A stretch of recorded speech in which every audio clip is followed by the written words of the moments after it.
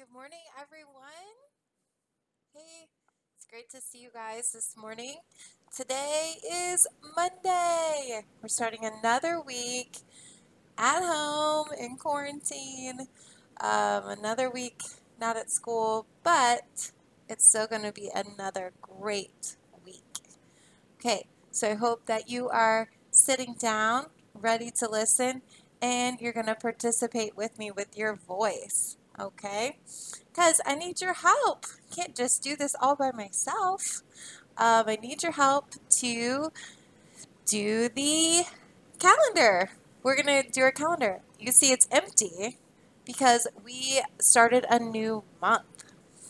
So when I saw you guys last, it was April, and now we started a brand new month. So let's sing our months of the year song to figure out what comes next. January, February, March, and April, May, June, July, and August, September, October, November, December. These are the months of the year. Okay, so it is May. May. Okay, so we're going to, now Friday, you guys had a guest video with Brittany. I'm going to scoot you guys a little closer. Okay, so Friday was the first. So I'm just going to go ahead and fill in the weekend days. So I have 1, 2, 3, and today is the 4th. And it's the start of our school week. So that means today is Monday. It's Monday, May 4th. A lot of M's. So we're going to write the word May. Does anyone know what letter it starts with? It starts with the M, and we always capitalize it because it is a proper noun. M-A-Y. May. It's the month of May. We're going to have lots of flowers. Warm weather is coming. Things are blooming. Those are my flowers. Okay, so it is May 4th. Monday, new week. What's your weather like outside? Take a peek out your window. What's it doing out there? It's really sunny at my house. There's like no clouds in the sky at all. What's it doing there? Nice. It's a great day to get some schoolwork done, get some reading done. I know you guys can do it because you guys are so smart. And I'm so proud of all the work you're doing. So keep it up, okay? Keep up the good work. Remember to use your strategies. Let's all take a big deep breath before we do our story, okay? Deep breathing can help us calm down if we're feeling upset or worried. So let's all take a deep breath in. And breathe out. Let's do 2 more. And 1 more. All right. Nice and relaxed. Ready to read our story for today? So today we have, it's called Knuffle Bunny Free by Mo Williams. So Mo Williams was the same author that wrote the pigeon books. Don't Let the Pigeon Stay Up Late and Pigeon Wants a Puppy. There's actually a lot of pigeon books, and they're all really funny. But he also made this book, and there's a couple other Knuffle Bunny books too. We might read another one next week. But today we're going to read Knuffle Bunny Free. So, do you see a bunny in the picture? Yeah, I do too, right here. It's like a little stuffed bunny, a toy. So let's see what happens with our Knuffle Bunny. So we open our book and there's pictures of our bunny here. And it looks like maybe some parents. All right, let's see. One day, not so long ago, Trixie took a big trip with her family. So it looks like Trixie is our main character. Trixie is the character that owns Knuffle Bunny. Knuffle Bunny is hers. They were on their way to visit Trixie's Oma and Opa in Holland. Holland is far away. It sure is. So her grandparents, some of you guys might call your grandparents grandma or grandpa. Trixie calls hers Oma and Opa.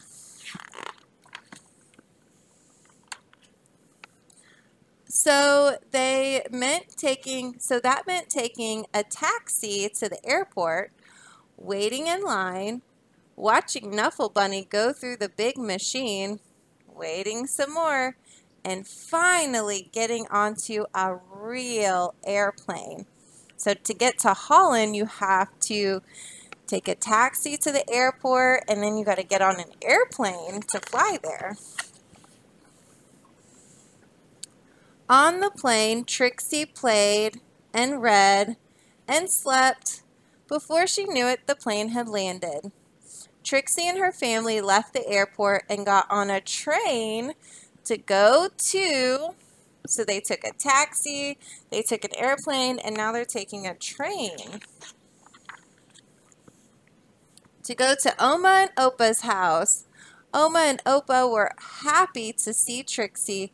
Soon, Oma and Trixie were drinking cold glasses of chocolate milk in the garden. Suddenly, Trixie realized something. What do you think she realized? Let's see. Trixie didn't tell her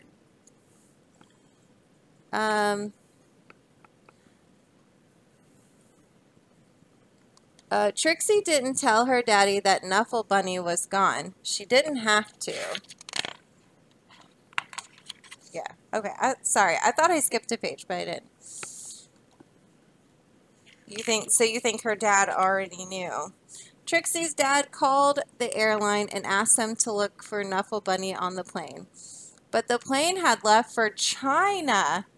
China is very far away. Trixie's mom hugged her and asked her to be brave. Trixie's dad told the story of when he was a little boy and said goodbye to a special lammy. Oma gave Trixie another glass of chocolate milk and remarked on how big she was getting. Trixie understood. She was getting bigger. So do you think Trixie's doing okay after losing Knuffle Bunny? So Trixie knew she was getting big, even if she wished she wasn't. The next morning, Trixie tried to enjoy going to the cafe and swings in the playground and the carnival that was in town. But look at Trixie's face. Does she look really happy? No, she's trying, but she's still not very happy. And while the whole week was filled with fun things like eating French fries in the street, visiting real windmills, and feeding the ducks, Trixie was still sad. She missed her Knuffle Bunny. Oma and Opa understood. Oma and Opa had a plan. So she's doing her best. She's worried and she's sad, but she's still trying to enjoy all the things that are fun. That night, they had a surprise for Trixie, a brand new Funny Bunny Woody doll, Extreme. It could walk, it could dance, it could speak in Dutch, but it couldn't make Trixie feel any better. So they thought maybe getting her a new bunny might help her feel better, but she just missed her old one. Trixie was sure that she wouldn't be able to sleep another night in a strange bed without Knuffle Bunny. Before she knew it, she was dreaming. And the next morning, Trixie felt better. Now look at our book here. It opens up really big. Let's see. She dreamed of Knuffle Bunny and all the places he would visit. So she dreamed that Knuffle Bunny went on this really great adventure. Knuffle Bunny she dreamed of how Knuffle Bunny would make them feel better. So Trixie was dreaming that if someone else, some other kid found her bunny, that Knuffle Bunny would make them happy. And that made her feel better. Trixie had a big breakfast. She played with Oma on the playground swings. She even tried a sip of Opa's coffee at the cafe. It was a great day. So after she had that dream and thought about all the great things Knuffle Bunny would be doing, it made her feel better. She was a little happier. Before she knew it, the trip was over and it was time to go home. Trixie hugged Oma and Opa as hard as she could. Then Trixie and her family got back into the train and back onto the plane and listened to the crying baby as the plane lifted off. Wah! There's a crying baby back there.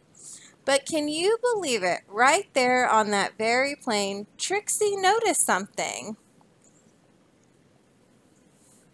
What do you think she noticed? Knuffle Bunny!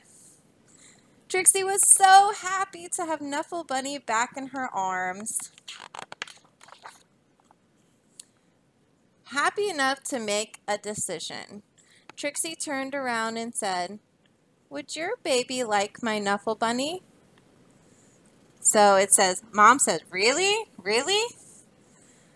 And Trixie's mom said, "Really?" And then the baby said, "Blah, blah, blah, blah, blah." Asked the baby.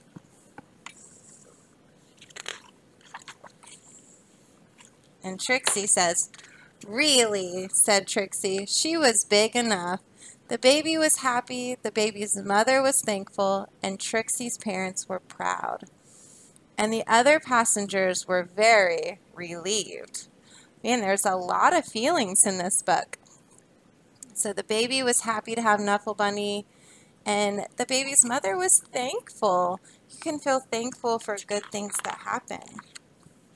And that is how, a few weeks later, Trixie received her very first letter.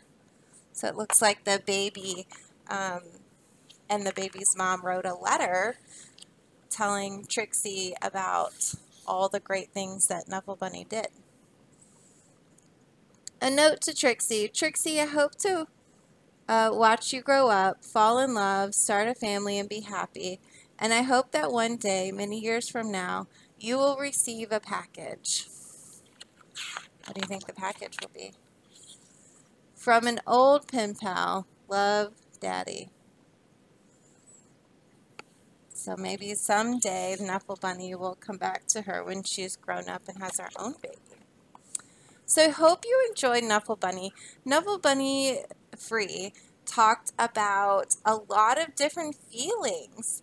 So as you're going about your day today, really try to think about your feelings. What are you feeling today? And what are some good ways to show those feelings? If you're really happy, you can smile, you can laugh, and do fun things. If you're feeling sad, maybe you can think about positive things. Think about things that make you happy. Maybe if you're worried, you could go for a walk or write a letter, do some coloring.